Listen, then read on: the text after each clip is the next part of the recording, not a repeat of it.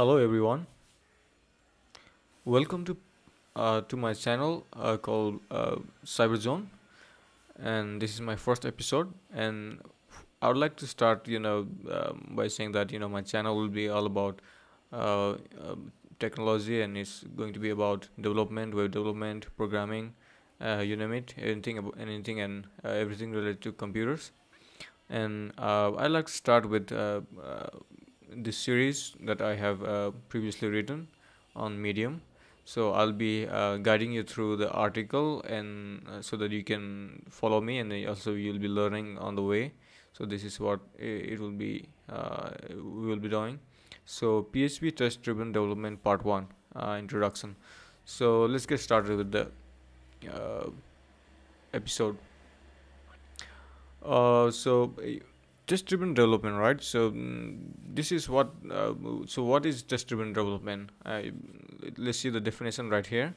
Test-driven development is a coding practice where you write a test first, then you write the code that passed the test, usually in a short iterative cycle. Yeah, that's what the definition is, pretty much. And yeah, this is an article. I'll link to this article on the comments. I mean, on the description below. And this is the series that I wrote previously. It's pretty much almost 1 year now. Wow. Um, yeah, I encourage you to check it out, so it'll be easy to follow through, as I'll be just following through the articles and then showing you how to do it and follow it. It's pretty much I'm dogfooding my own articles so that you can understand uh, even more easier with both the article and the video. Awesome. Let's get started on the next one. Okay, so TDD, it was popularized by Kent Beck. Kent Beck is, if we can click on here, is the guy over here. Yeah, this is the guy. Yeah, he's an American software engineer and creator of Extreme Programming. So Extreme Programming is something that he, uh, yes, it's a software development methodology. It is for a method of writing software. So it's a way of writing software. So as you can see here, the way he talks about it in extreme programming is planning, feedback loops. We can see release plan, when are we going to release the software, and iteration plan, how will we iterate through it with any issues, and writing assistant test, having stand-up meetings once a day. So this is like release plan goes for months, iteration plan goes for weeks, acceptance days, stand-up meeting 1 day per day, peer negotiation hours, and unit testing in minutes, in pair programming in seconds, talking about problems or whatever, and writing the code. So this is how shows the thing. So you have a code, you go with pair programming, you go through unit testing cycle, and then you go through pair negotiation cycle, you go through stand-up meeting cycle, you go through test cycles, iterations, then releases. So that's how it goes, related with code. It's pretty good image. All right, so after that we have just this one just shows the steps of TDD, so how it is. So let's say how it's practiced. Number one, we have write a test enough to make it fail, then we run it and see it fail, then we write the code, we run the test again and see it pass. Repeat step one. Yeah, so it's like a closed loop process, as you saw in the other image that we just saw over. What was that?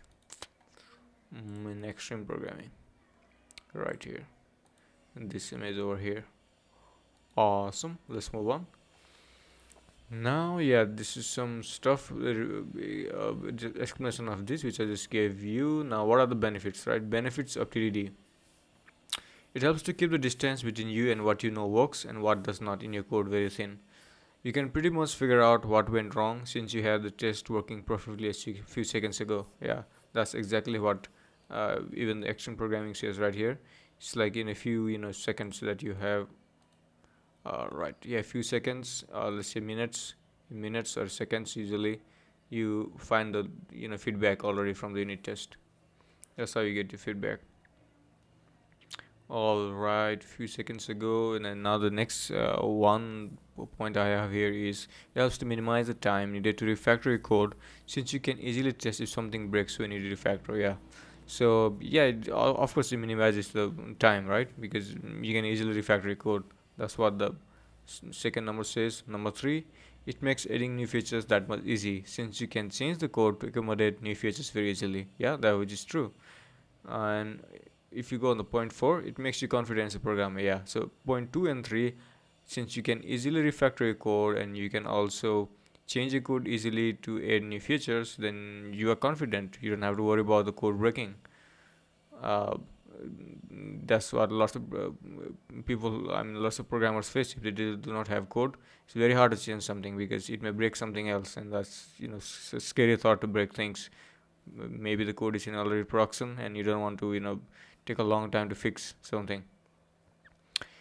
And let's okay, so number 5, it helps to break down software development into chunks that you can manage. Yeah, so something that we always have to think about is in anything that we are trying to learn or something we are trying to do, is we have to manage them into chunks, because anything that is just overextended gets very hard to maintain, gets very hard to concentrate on, and usually it will fail. So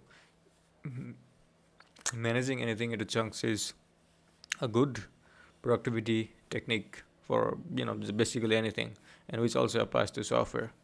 Number 6, it helps to stop the exponential cost of change as the software grows. Yeah, so as you add more code, the code base gets bigger, and the more harder it is to read, and the more mental energy you need to really understand what was going on, what did you write before. So it helps to cap that, because if you run the test, you know what you did in the code, and if you change something, you already know what problem there is. So it's easier to manage the software as a whole.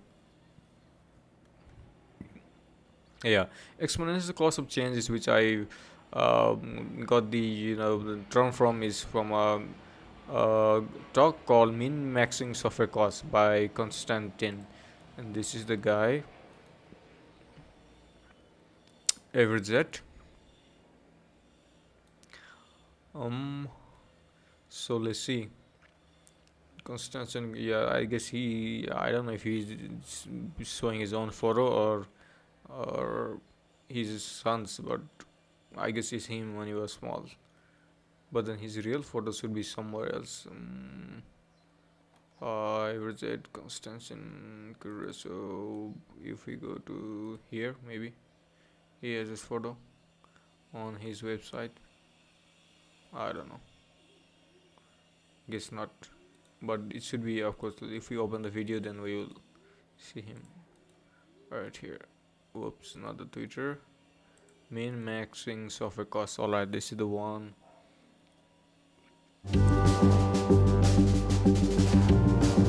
So yep, this is the video, and that's the talk guy. for this conference. So I highly recommend that you take a look at this. Watch this this talk which is in the article. You'll learn quite a lot about the importance of actually having tests for a code base. So wonderful talk. Yeah, so it's the same thing from the talk. I just got the graph from the talk, and then this is what is when you add a payment method. You have like a simple things to support payments, but you need to add payment. The cost of the project just goes up, because now you need to write the code to add payment method, and the project length also increases. It's getting harder as the project length increases. It's exponential. But if there are tests, you can easily add payment method, because you know what you can easily add the payment method, because you know what are like already running and what needs to extend, and without breaking any support payments which you have tests for, you can add payment method. That's why the tests are important, and it's not and it's not going exponential anymore. It's just slowly going linear as the project time increases, project length increases. All right, there are course, some disadvantage. Yep, now we get to the disadvantage part. It's not easy, yeah. Main thing is like, it's not easy. You need to learn a lot of new terms and techniques, and you need to be doing it for quite a while before you can follow TDD. So and next thing is opposite, takes more time upfront, but then it actually saves you time later. So that's one of the disadvantages. Like it takes a bit more time at front, but then it's worth it. Yeah, another thing is TDD Dead series by Martin Fowler, Kent Beck, the guy we just saw earlier. Kent Beck and Martin Fowler is another software guy who is from UK, very famous for his books that he has written, refactoring, and other books too. He has quite a lot of books. Mm, yeah, refactoring. Yeah, book on refactoring.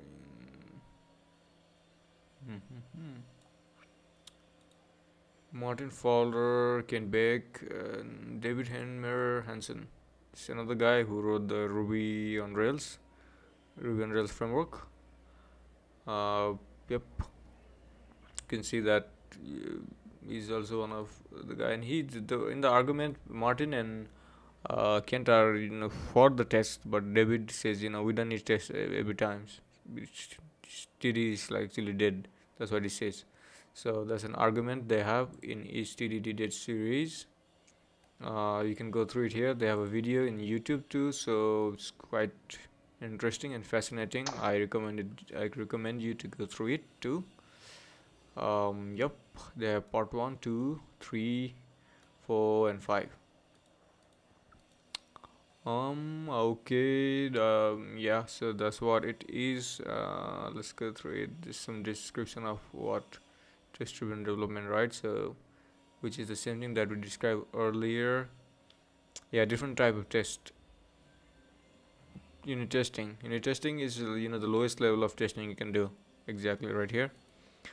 It's just a method inside a class, and it does not interact with classes directly, but with the other classes, but just with mocks. So you make mocks and then you interact with that, so that it's isolated. And integration testing is where it connects with 2 or 3 classes, and then you actually test the real functionality of an external API or database or anything else that you're getting, any information that you're getting in integration testing. Okay, that's what that is. Functional testing is something that you do. It's pretty much similar with integration testing, but it does it in a more wider sense, as in like your whole controller is like called, and then it will test a bunch of classes plus some API or database, anything, everything. So through it, so it's like one whole function or one whole feature that is being tested and touching a lot of parts. So it's pretty much like a bigger version of integration testing. Okay, so we go through, then we go acceptance testing. Acceptance testing is something that you do through like the browser, automating, like manually we go through the test, right? Like if something is form is working or not, and if we're getting the proper output. Those things that we do manually can be actually automated through tests like Selenium, and it will just automate your browser testing uh, flow. Okay, Selenium, yeah. All right, and there's something called Phantom JS too. So there are some things that we can use. Which Selenium is what I have used, and it's pretty good for PHP at least. All right. In the next part, we will go through how to Phantom JS. Right? Something I said is Phantom JS, PHP and TMJ Phantom JS. Yeah, scriptable headless testing, right? Phantom JS testing, headless testing and Phantom JS. PHP. Courseception is one that supports it. Alright. I think it does have a Phantom JS support if we go through in acceptance testing. Yep, WebDriver, PHP browser, Yeah, there we go. Selenium standard server, Chrome or Firefox. I see. I don't think it has phantom JSON. All right. Alright, so this is what the basic introduction about test-driven development is. In the next episode, we'll go through setting up a project through Laravel framework, and also starting out setup of PHP unit, and then we can get started learning how to do unit testing, and more coming on in the next series. I mean, in next on the next episodes. Stay tuned. Thank you so much for watching. Right. See you.